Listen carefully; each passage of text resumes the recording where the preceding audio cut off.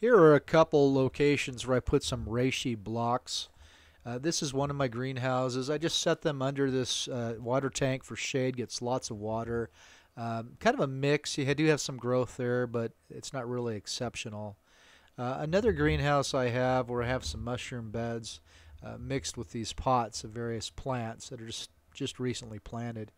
I have two blocks in here. These blocks, they just haven't grown much. All the blocks, when I put them in the various locations, had about the same growth.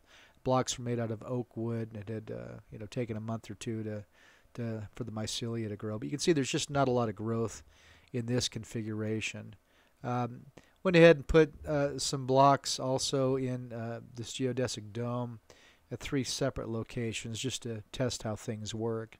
So the goats did get in here. They ate the insulation. That's why it kind of looks beat up. But as you go in, you see the plastic, and then you see that center area. That's the center area is actually my mushroom bed. But I placed a few grow blocks underneath the plastic just to see how well they would do in comparison with the other locations. They stayed fairly dry.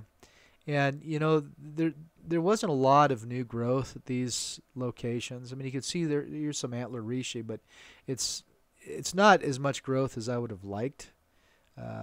So contrasting that to other locations that are in the open, I think they did better than these locations underneath the plastic.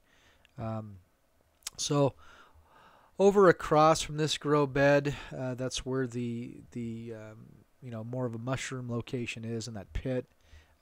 Adjacent to that pit, I placed a log and for turkey tail, but this block here at the bottom just to see how well that did. That seemed to do really well down there, better than other locations.